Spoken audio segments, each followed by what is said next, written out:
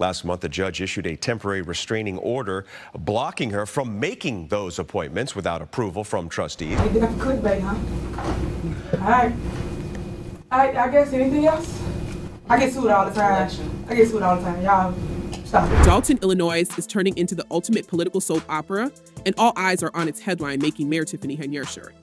With lawsuits flying, accusations of corruption, and even a little courtroom drama, it's a small-town saga that feels straight out of a Hollywood script. But here's the kicker, this isn't fiction. This is real-life chaos, and it's playing out in front of everyone. Let's dig into the wild world of Dolton's political drama, where Mayor Henyard is at the center of it all, stirring the pot and drawing criticism from every corner.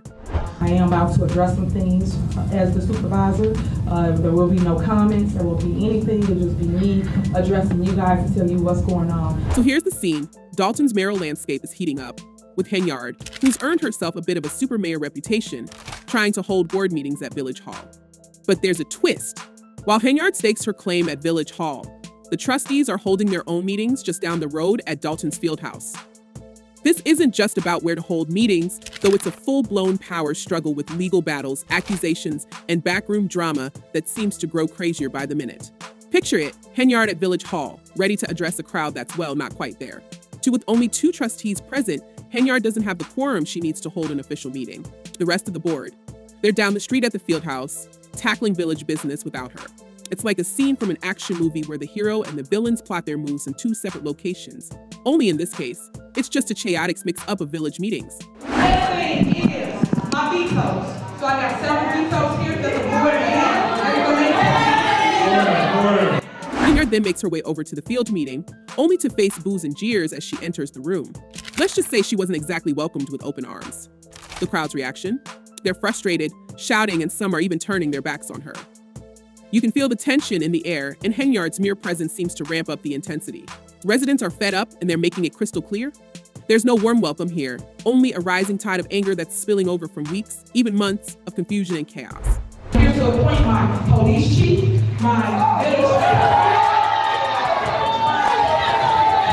Why the separate meetings? Well, that's where things get even messier. The Illinois Attorney General had a say in this, ruling that Village Hall just doesn't cut it for big meetings. Too small, especially for residents who want to see what's happening.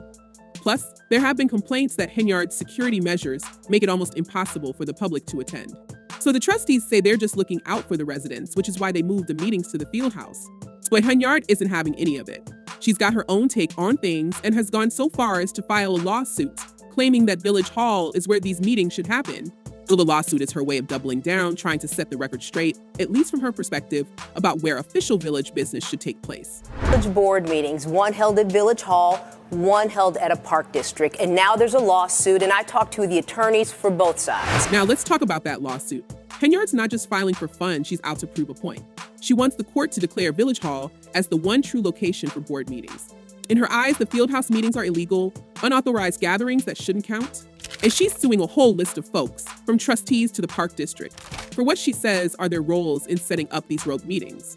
For Henyard, this is about taking control, and she's willing to go to court to do it.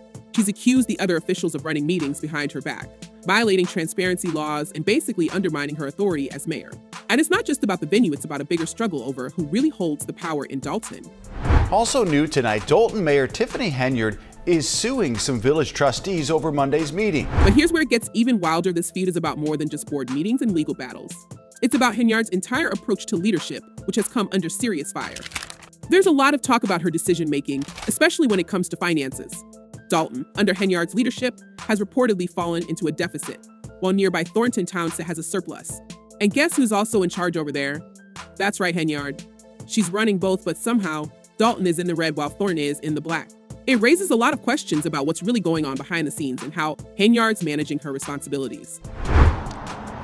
Very appreciative to receive the information today. We have the best mayor ever.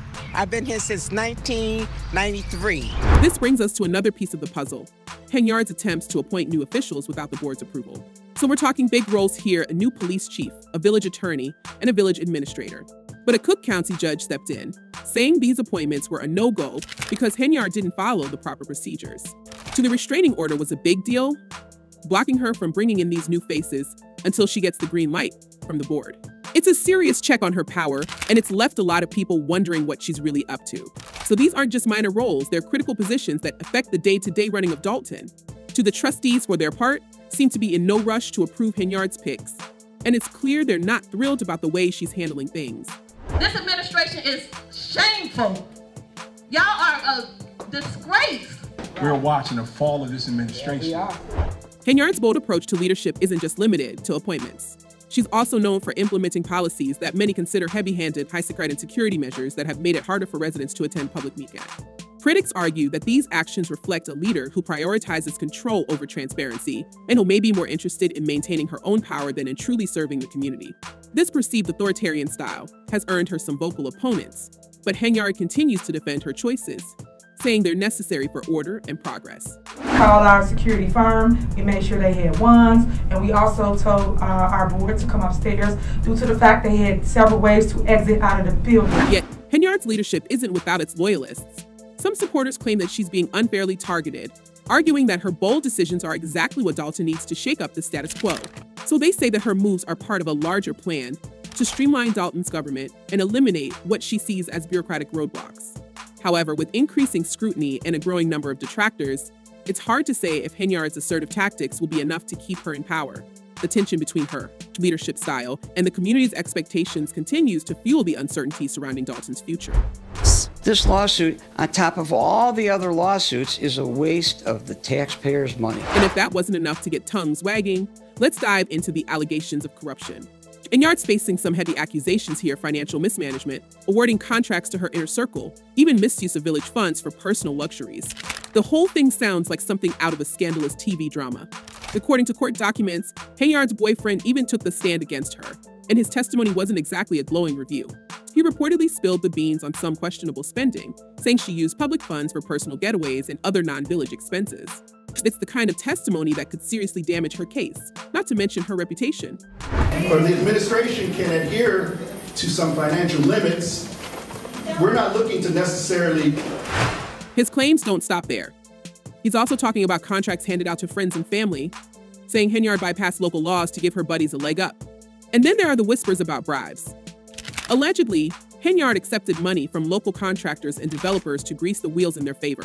The boyfriend's testimony is like a bombshell, hitting Henyard from all sides and shaking up her inner circle. But this is just some random rumor. This is a courtroom revelation that's got everyone buzzing. It's hard to believe that Henyard's closest confidant would turn on her like this. But that's exactly what's happening, and it's making an already wild story even more unbelievable.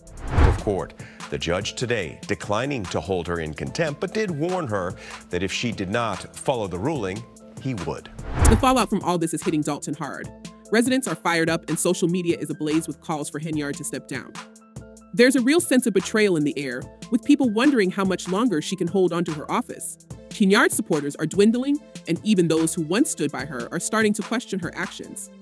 It's a political nightmare, and the consequences could be huge. We're talking about the potential for federal investigations, charges that go beyond local disputes, and maybe even the end of Henyard's time as mayor. If the allegations stick, it's going to be a long road back to public trust for Henyard, and right now, it doesn't look like she's doing herself any favors. And speaking of trust, there's a real concern about how all this is affecting Dolton as a whole. So with all this drama, village business is practically at a standstill. Budgets aren't getting passed, bills aren't being paid, and village services are in limbo. Henyard's feud with the trustees is like a cloud hanging over Dolton, and it's not going anywhere anytime soon. So the town's financial stability is shaky, and residents are left wondering what's next. They're calling for accountability, transparency, and maybe even a new leader to pick up the pieces. The media is having a field day with this one, too.